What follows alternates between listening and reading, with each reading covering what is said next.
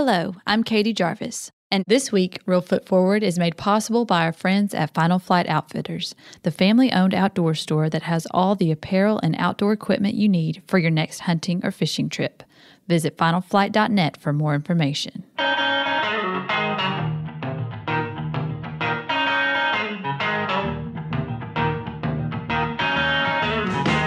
Welcome to Reelfoot Forward from Discovery Park of America, located up here in the corner of beautiful West Tennessee.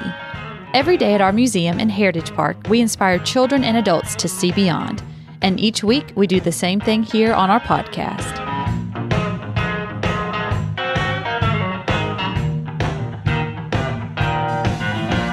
In today's episode, Scott sits down with David Coffey and discusses his work in a new book titled In Harm's Way. And later, join us as we discover something new here at Discovery Park of America.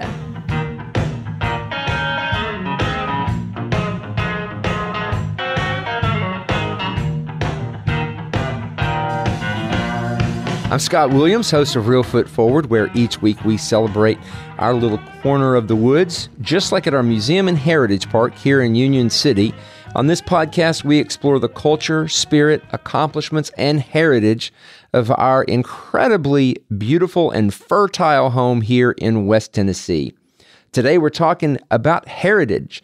We're talking history because our guest is a professor of history and chair of the Department of History and Philosophy at the University of Tennessee at Martin. He teaches classes in U.S. military and Mexican history. Welcome, David. Thank you. It's great to be here.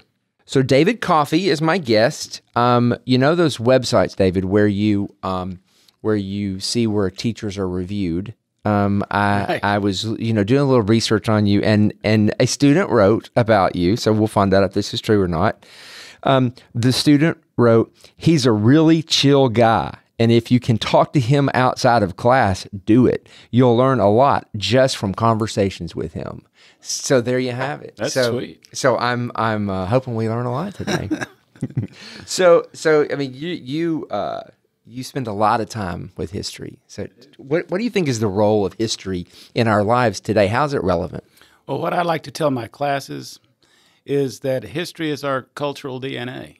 It really is how we come to think of ourselves. It's how we inform ourselves. And that's why it's important to know, because the more you know about your history, the better prepared you are as a citizen. The more you know about the forces that shaped your existence, the better prepared you are to deal with that existence. So history is, knowing your history, the good and the bad, is absolutely essential. So it's huge. And what I like to try to do in class and in life is to relate what happened in the past to what's happening now. You can see why we have certain things happen now by knowing a little bit more about what happened before. I have an aunt who's in her 90s, and I took her to lunch because I was curious about, my own genealogy, and I was asking questions, and she finally just said, "Why do you want to know all this stuff? Nobody cares about all this stuff. It happened in the past." Can you tell when students are the kind of people who connect with this versus the students that just think it's in the past? Usually, yeah. And I think a lot of it has to do with how you engage. I have students who come into class who don't want to learn about history and end up getting into it. And I have colleagues, same way. We do a lot of our recruiting in class. So it's really, for us, it's a conversion experience almost. We have to deal with, and I don't want to offend anyone here, but we have a lot of students who come to college unprepared, and history is one of those more neglected topics in high school. Sometimes it's not taught very well. There's not an H in STEM. Exactly. And so it's sort of a stepchild in the public schools, and so we have to do a little remedial teaching at the college level, and so it's when I do see that spark, though, it's meaningful. It's when I see a student engaging, it gets me going and makes me want to do a better job. But there are those who are sitting there, or they're looking at their phones, or they're sleeping, or they're thinking about lunch. And there's no way around that. That's just going to happen. Yeah. But my goal, and my role is to engage. And so I try to make my experiences as meaningful as possible. That's got to be. That's got to feel good when you see somebody who came in, thinking it was going to be boring, and have them suddenly engage. And probably many of them have gone on to major in history and Sure, yeah, become historians themselves. I have one good example. A young man who is in my first class at UT Martin back in 2001. He came in as a math major. He changed his major that semester to history, went on to graduate, went to graduate school at Ole Miss, got a PhD. Now he's back working for us. Couldn't draw it up much better than that. So have you always, as far as you can remember in your own history, have you always been interested in the topic of history? Yes, I have from an early age, and I'm asked that often. And how did I get into history? And I don't know, except for there were books on the shelves in my grandparents' home and my parents' home. There were movies as a child, visits to the Alamo or battlefields. I was drawn to the military history early on. Maybe it was the uniforms or the pageantry or something, but I've evolved over the years. But initially, it was always there. I have pictures of me as a little kid in uniform. So I don't know what it was. Yeah, it's interesting how some kids connect with one thing, and in your case, you connected with it and then stayed on that path until you're at the top of the mountain. Where were you born? I don't believe you're from this area originally. Where are you from, and what was your path? Well, I was born in New Mexico. My parents were living there briefly, and they took me with them to Vernon, Texas, where my dad worked for about a year, and then we ultimately settled in Fort Worth, Texas, where I grew up. And I went to high school in Fort Worth all 4 years. And what high school did you go to? Paschal High School. It's where I went. Paschal Panthers. Small world. I'm class of 81. I'm 79. So we were there around the same time. Yeah, our paths. We might have played on the soccer field together or something. We might or have softball. Yeah, but it was a great place. I'm going back in June for my 40th anniversary. Wow! So they've lost my contact information. I guess it's probably not a bad thing. I don't get invited. But yeah, so I spent most of my life in Fort Worth, and when I finished graduate school, I moved to Abilene, Texas for a job. I worked out there for a couple of years and then got this job. And I've been here since 2001.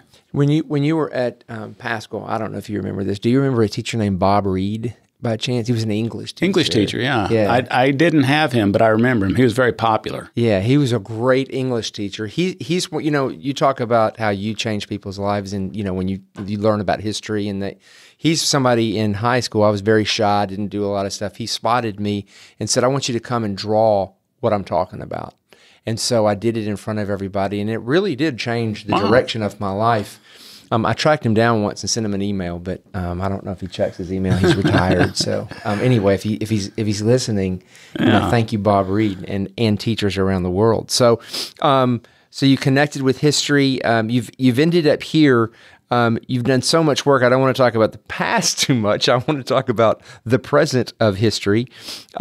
Let's talk about, you were the assistant editor of the 6-volume American Civil War, the Definitive Encyclopedia and Document Collection. Yes, that thing is huge. It is. My birthday's coming up, so I told my wife it's what I want for my birthday.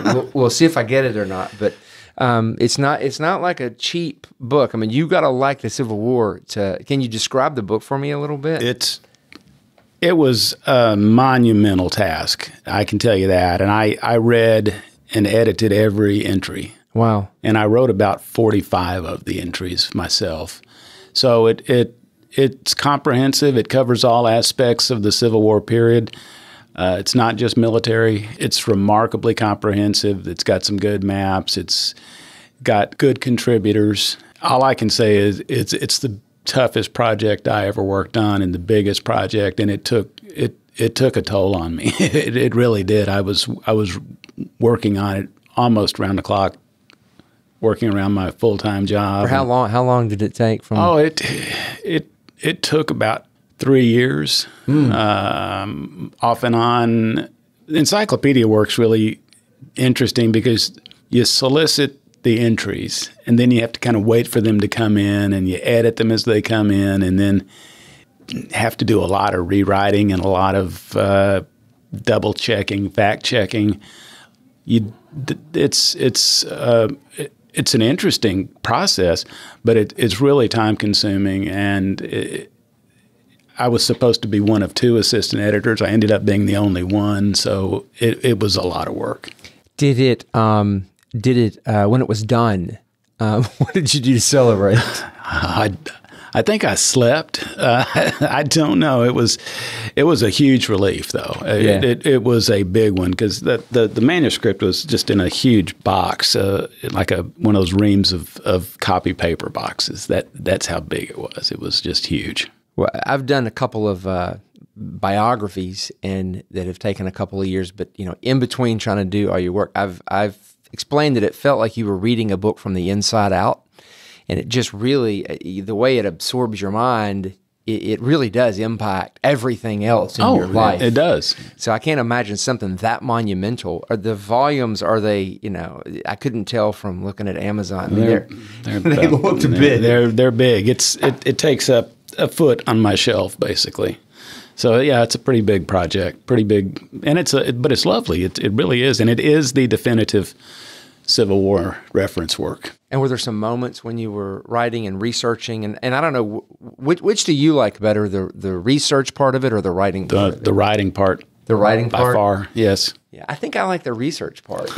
Were there any moments where you figured something out, put some pieces together that had not really been put together that way in the past? There were a few instances, and not to, again, throw anybody under the bus, but there were a couple of entries that were incorrect or that have been reinterpreted since the author wrote that, or they picked up on some old scholarship in their entry and needed to be updated, or just in a couple of cases outright changed. Yeah, one of the problems we have in Civil War history is fighting a sort of a culture war. And people who cling to old notions about the lost cause and things of that nature. And I had to update some of that thinking. But it is fascinating because I like to research even when I'm not researching for anything. I just like find a topic and just get sucked further and further in. It is very interesting to read how even historians 100 years ago wrote about history, very much colored by their own prejudices or opinions. Absolutely, and there's not a topic that's more indicative of that than the Civil War.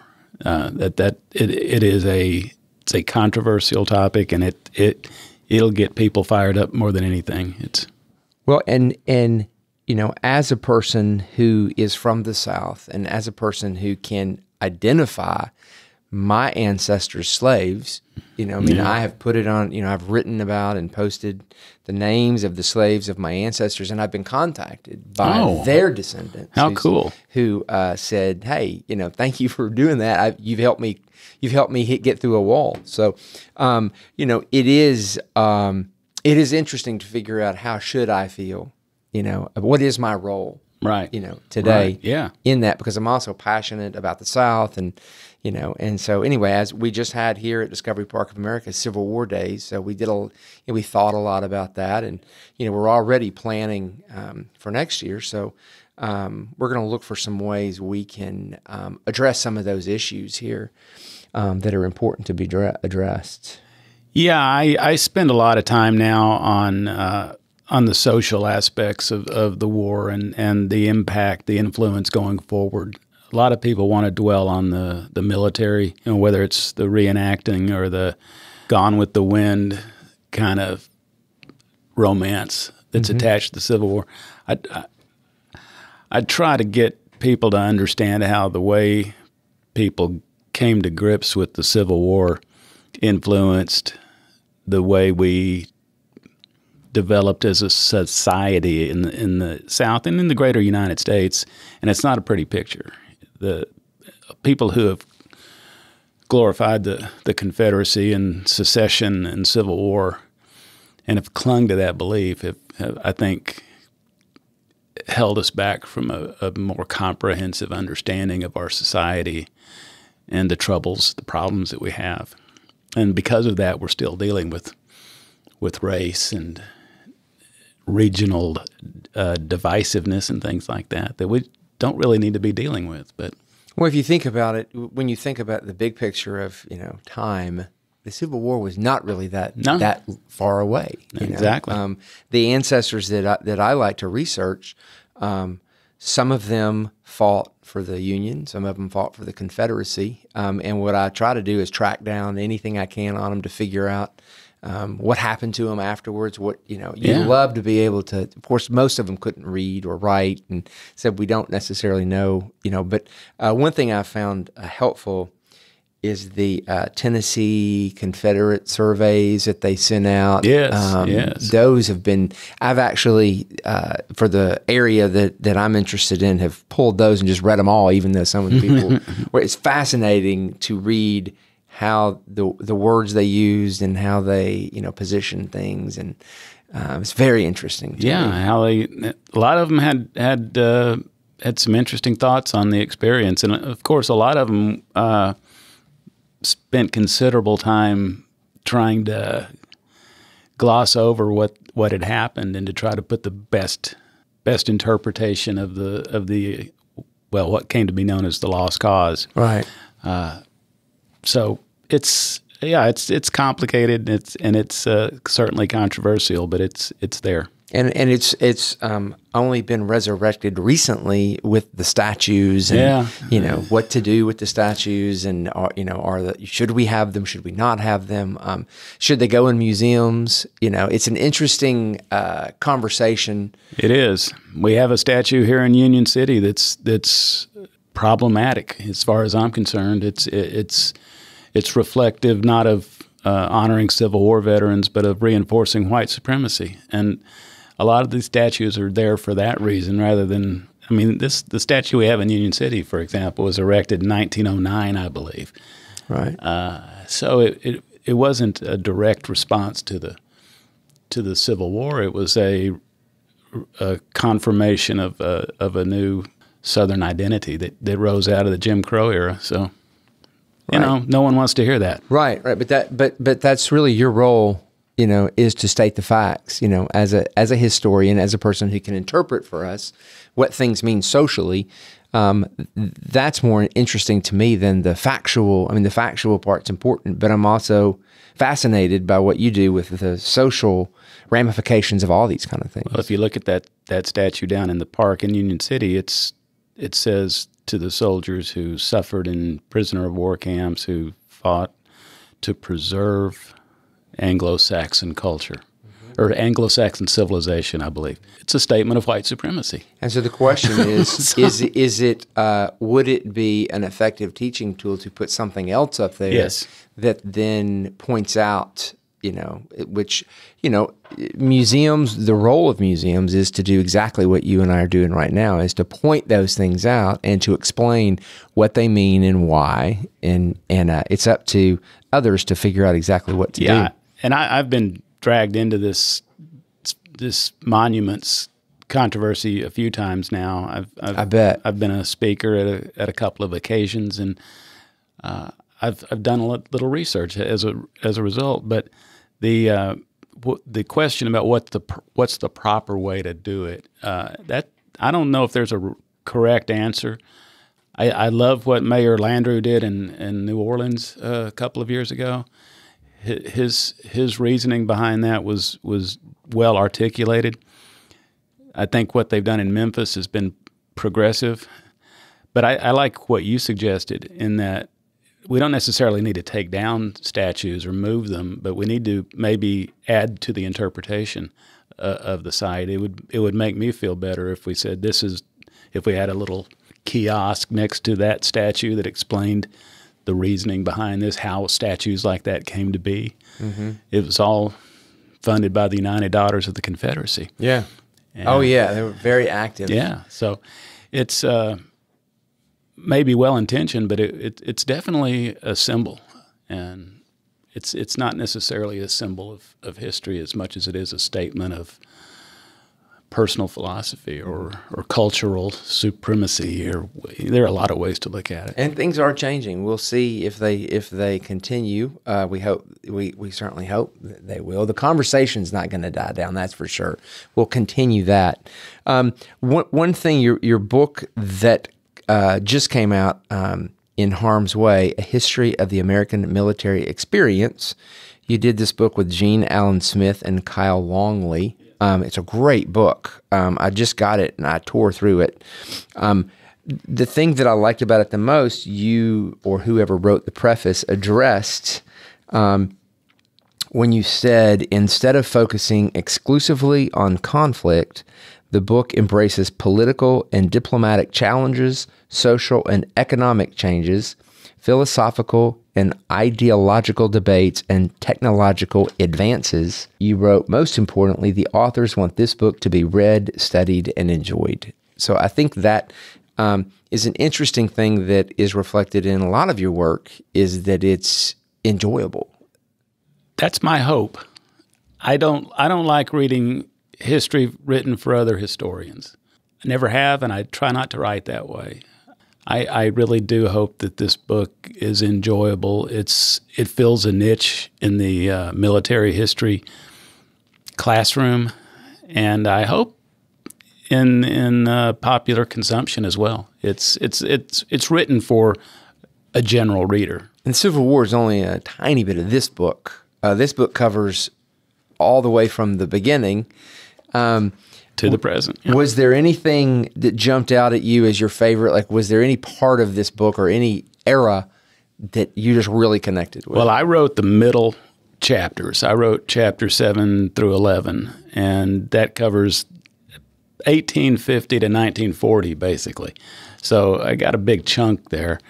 And so I had the Civil War years, the Indian War years after the Civil War. The parts that I find interesting are the periods we don't look at a lot, like the 1850s, the stuff that went on in the 1850s before the Civil War.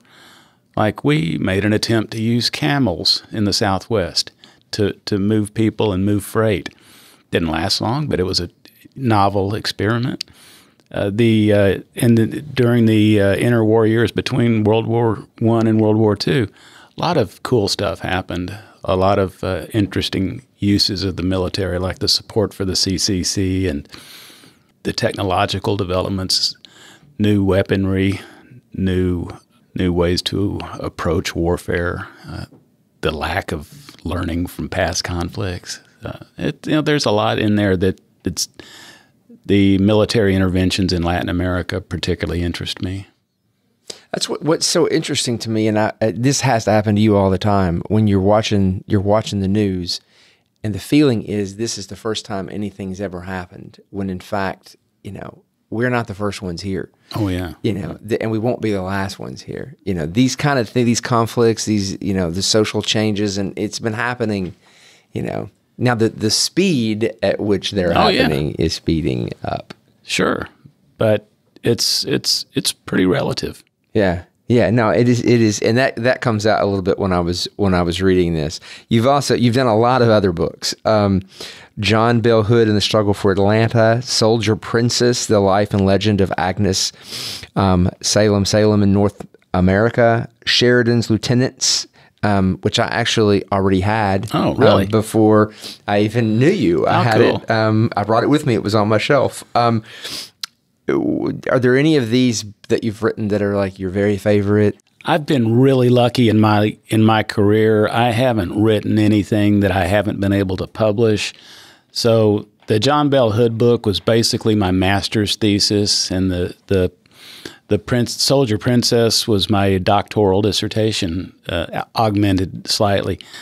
I'm particularly fond of the Sheridan's Lieutenants book because it involves some of my personal interests more, and allowed me to follow the careers of some of the men that I've studied the most, the Union cavalry officers in the Civil War who transitioned to the post-war Army and became the leaders of the conflict against the Indians in the West.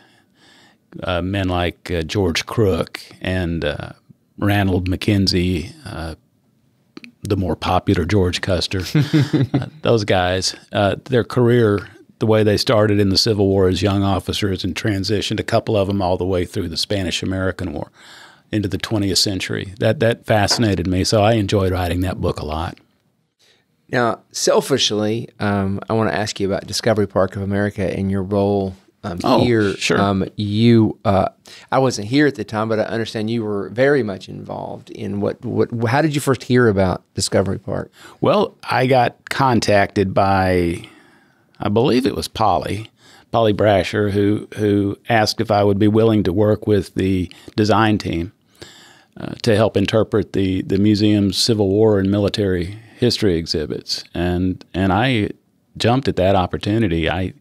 Because I saw it as a real opportunity to change the narrative we have here in West Tennessee from everything being all about Nathan Bedford Forrest to a more comprehensive overview of the Civil War in West Tennessee. And I argued that it's a whole lot more interesting if you do it that way, even though you're dealing with Union victories. Because it was right here in West Tennessee where the Union won the Civil War, really, whether it's Fort Donelson or Island Number 10 opening the rivers of the South, or Battle of Shiloh, which was a important as the first great bloody battle of the war and part of the rise of U.S. Grant. And so I argued that the comprehensive approach, emphasizing the river warfare, the gunboats, the Union victories, the rise of Grant, it was a whole lot more important. Even if local people didn't want to acknowledge that, it might help attract visitors from other parts of the country. If it wasn't just about a Confederate story, if it was a total war story, to embrace the Union side and the Confederate side, and so I think the design team did a great job of following some recommendations I made, and I helped. I went through the drawings and the copy, and I felt like I made a nice contribution. No doubt. I mean, it's an incredible portion of. I mean, it's probably all in the biggest section. Yeah. That's here, and it covers a lot of ground. From the Revolutionary War all the way to today. And so it's definitely an area that's very popular. We get a lot of people, here who spend hours in those sections, getting a sense. We've added to the experience now. You probably haven't been here since we added this, but you'll hear as you're walking around different news reports from, as far back as we could get, on the radio, and then World War II and Excellent. television, and, so it kind of supplements the experience of walking through and seeing everything. So you'll have to check that out. I will, absolutely. Now, music history is I don't know if is it music history or is it just music that you're also into? It's a little of both. A little of both. Okay, tell me about that. I am in no way, shape, or form a music historian, but I have a deep appreciation for the history of particularly American rock music and the influence of the African American influence on rock and blues and even country and pop. You're certainly living in the right area. Oh yeah, when you get to live basically in the music triangle, it is West Tennessee, between Nashville and Memphis, and with Jackson there and Carl Perkins, and down in and Johnny Cash just over in Arkansas, and Levon Helm down from Arkansas, and Right, Sleepy John Estes from Tina Turner. Oh yeah, and all that stuff around Muscle Shoals and Sheffield, Alabama, all that's in this region. So it really makes this the epicenter of American music. And it's funny when people come here from Australia, it's like Mecca. Oh yeah, and they don't understand that. Some people don't even really realize the cultural implications of this area. It's huge. If you just look at Memphis, and I think there's a tendency to think of Nashville as Music City. I think that's what they call Nashville, but Memphis is tremendously influential in not just blues, in the history of rock and roll. If you were somebody, you came to Memphis to record, whether it's Dusty Springfield or the Rolling Stones. Right. If you wanted to get legit, you had to go to Memphis or Muscle Shoals. Yeah, and it's work. Crazy, isn't it? I love the whole Stax story. Oh, yeah, a lot of people, Stax. Yeah, Stax to me is an incredible place to visit. I love to tell the Stax story in class because Stax shows us what we can do as a people. You had black kids and white kids playing music together at a time when that wasn't really culturally allowed, but they did it and they made it work, and they made Green Onions. Yeah, I was just it's while you were talking, I was hearing Green Onions exactly. in my head. And music does that.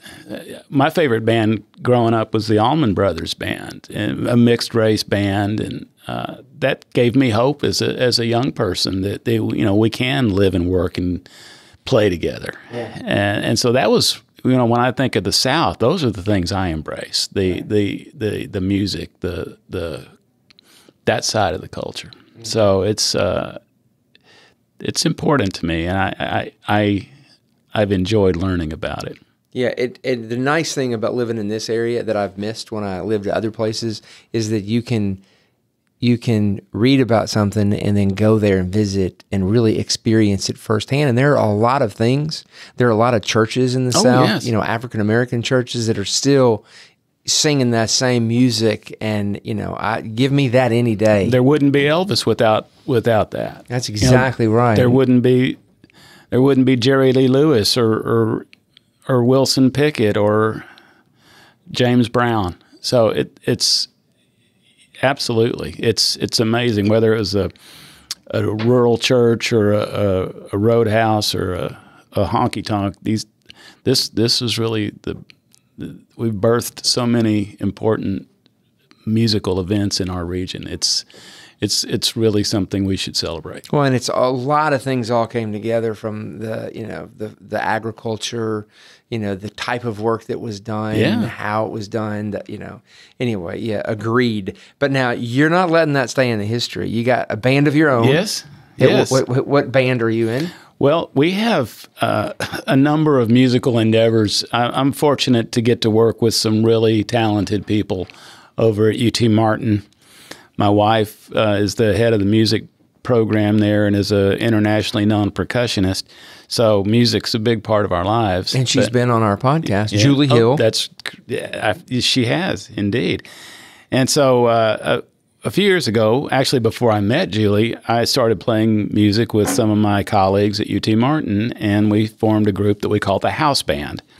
That's sort of the UT Martin House Band. And we play some original stuff.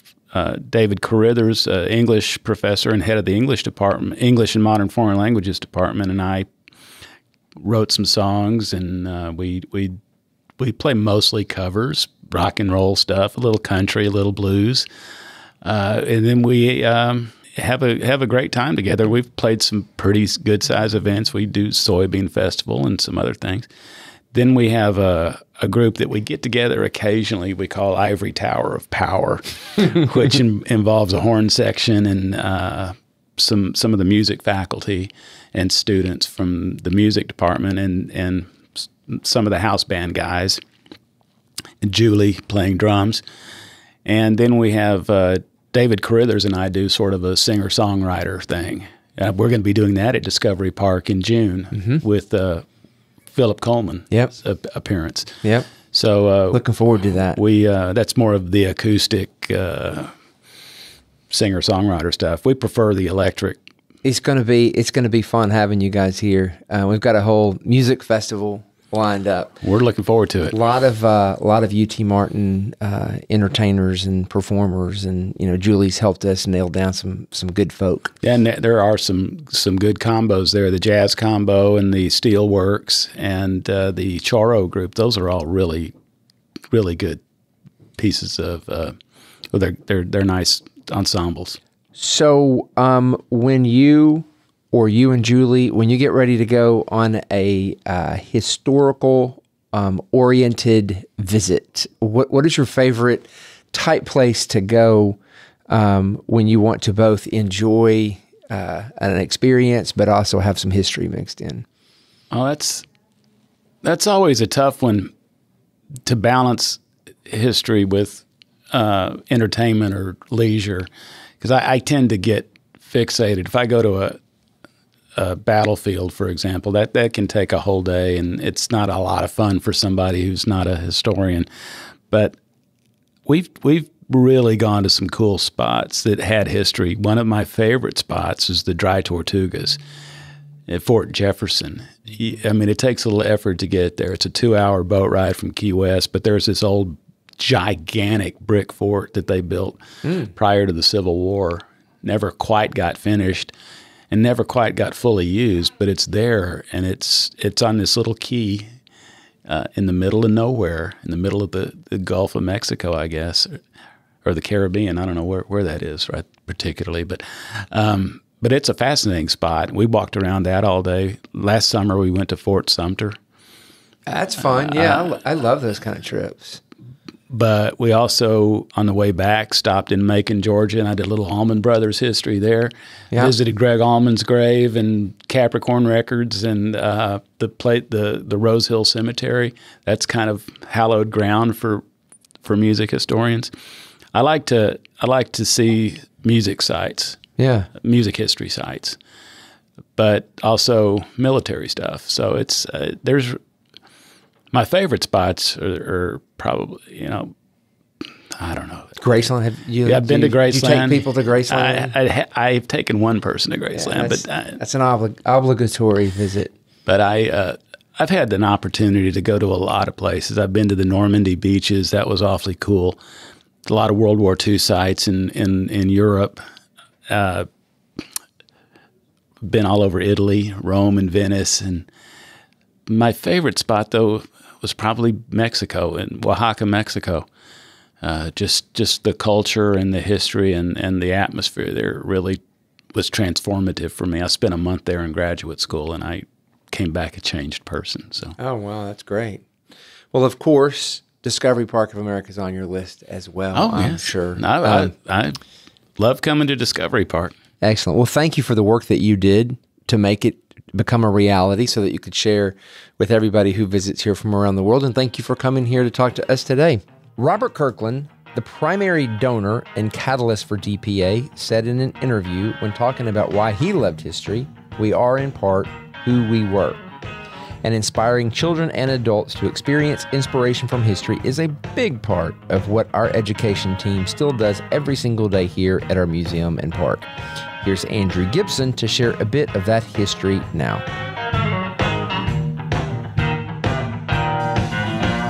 Thank you, Scott. I am Andrew Gibson with the Education Department here at beautiful Discovery Park of America.